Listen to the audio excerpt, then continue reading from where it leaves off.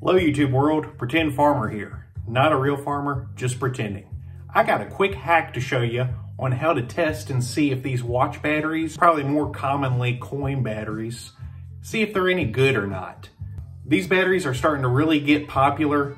In fact, the Pretend Farmer's fish scales use these. Now springtime's coming, I need to get these scales up and running, but the problem is I just put new batteries in that I ordered from Amazon, and when I hit the button to turn these on, it'll flash up some gibberish and then it'll say low, and then it cuts off.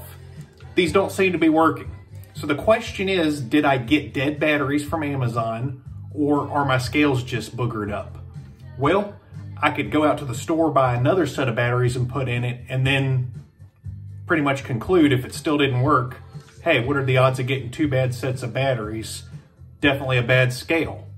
But the thing is, I don't really have anything else that takes these batteries that I know of, and they're kind of expensive. Why make a wasted trip to the store when I can just check and see if the batteries are good?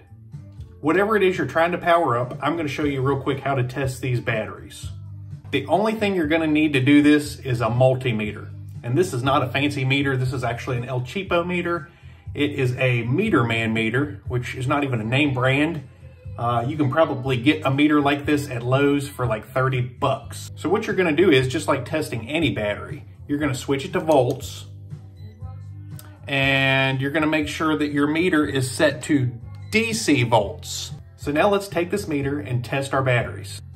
Now if you look at this battery really close, maybe you can or can't see it, it says 3 volts down there on the bottom. As a general rule of thumb, these batteries, if they're reading 3 volts or higher, they're good. If you have one that's reading, say, 2.5 volts or less, it's probably leaning more towards the dead side. These should read 3 volts. Now, the way I'm going to test this with my meter is I'm going to lay it down on a flat surface. This outer rim here, I'm going to put my red lead on, and then I'm going to put my black negative lead right smack dab in the back of it. You're going to lay it with the positive side down. Black lead's gonna go right in the middle of the battery. Red's gonna go out here. Let me show you how this works. 3 volts, we're good. Now the reason I say black in the middle, red on the side is because you're dealing with positive, negative. If for some dumb reason I wanted to put my red in the middle and black on the side, you're still gonna get basically the same reading. It's just gonna read negative 3 volts now. So yeah, I checked both of my batteries. They both read 3 volts. One was actually a little higher than 3. So we're good batteries. This scale has issues. I could put batteries in it all day long. It's just gonna keep messing up. Apparently something shorted out in there. I gotta get this taken care of before spring now, so that if I catch the bass of a lifetime, I'll weigh it and know it's the bass of a lifetime. Now I can just go out and buy another scale rather than waste another 5 or 6 bucks on 2 more batteries that wouldn't have fixed this anyway. This is a good tip to know. Pretend Farmer's looking out for you.